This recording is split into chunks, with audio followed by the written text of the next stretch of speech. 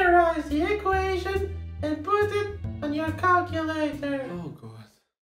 Hey guys, EasyTech over here. DataQuest might be a mystery, but this week we are going to unravel it. Let's get to it. So what the hell is DataQuest? Well, it's this thing right here. You create a new document and what the hell do you use this for? When a teacher asks you to take some measurements and to calculate the slope of a line, well, you have the graphic here and you have the values here. You input the values, for example 1, 2, 3, 4, and you input the y values and you have 10, 20, 30, 40, and you go to the graphics section and finally you have the line, and to know the slope of the line, menu and analyze, curve fit and linear. You have the slope right here, you have the error and R squared. Thank you, and that's it for this week.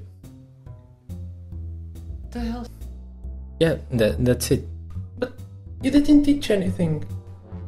But I showed you how to do it. But what the hell is Linearize? I don't even know what that is. You're right, but that's it. What? Come on! Okay, let's explain. Linearization. It's not easy, but with a simple explanation you can understand. For example, you're in a bridge and of course you want to speed run in a windshield and you have the free fall equation. To know how long to wait until you spit, you need to calculate the acceleration of gravity. Well, the height we can measure as well as the time. However, we need to know the acceleration of gravity. To do this, we can do some measurements and linearize it. What does this mean? Well, you want to know the equation of free fall as a linear equation. So in here we have the y as the height, the slope as 1/2 of the acceleration of gravity, and the x the time squared. And the b equals 0, of course.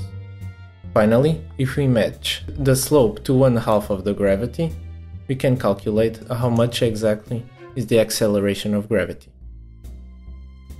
And if you like this video, just give it a like, and to subscribe, just click here.